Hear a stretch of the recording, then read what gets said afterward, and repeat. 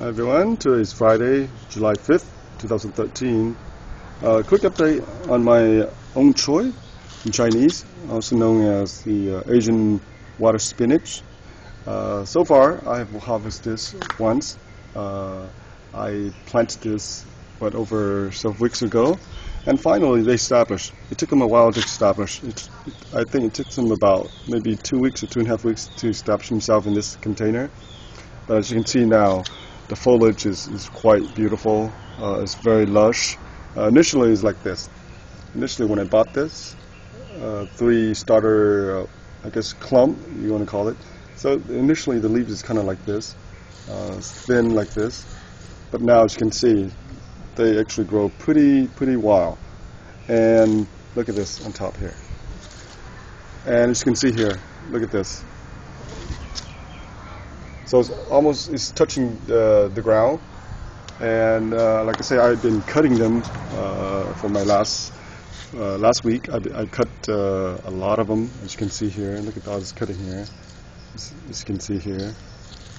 So I try and encourage to side shoot. See, as soon as I cut it, let me see if I can capture this in my camera here. I'm using my handphone instead of my other HD camera. You see that? So this is the side shoots here. So you're trying to encourage a lot of side shoots here, so you can get a lot of branches. And that's when you want to harvest the branches, maybe from 6 inches to about a foot. That's when you want to harvest them, and then they'll be tender. Like this one here, it'll be very nice and tender here, but it's very short. You can see here. See, this is the cut here, and the side shoots coming out maybe 2 inches now. But this is the original one here. This one I leave it the way it is, and see how it grows, and it's over probably 24 inches long now. Also, one thing is that the plant actually produces white flowers, very beautiful white flowers. Look at this. And maybe I can let it go to seed and see if I can replant them in the pot again. Okay, so I've been trying to keep this container very moist, very wet, and they seem to love it. My other propagations didn't do so well.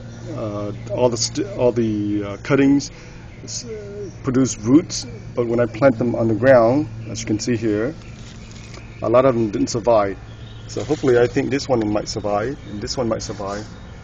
But I have over a dozen of them cuttings in here, and the majority of them didn't survive. I think it's maybe the temperature is too hot. And in the past several days, we have over triple-digit degree, so over 101 or 102. And Ong Choy, or water spinach, needs a lot of moisture in order for them to sustain.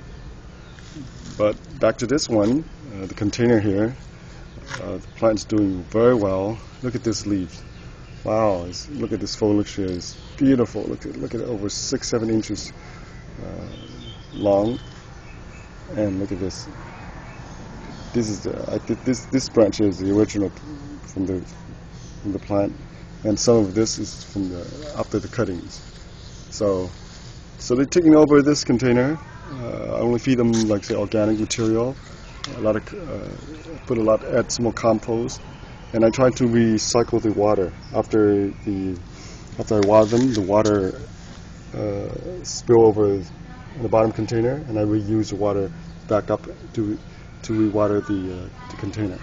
And the soil is always moist, and that's the only way you can keep them healthy and alive.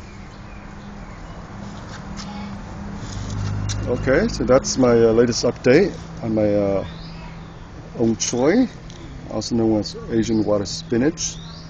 And tune in again next time and see if I can harvest some of the seed pot here. So thank you for watching, and please subscribe.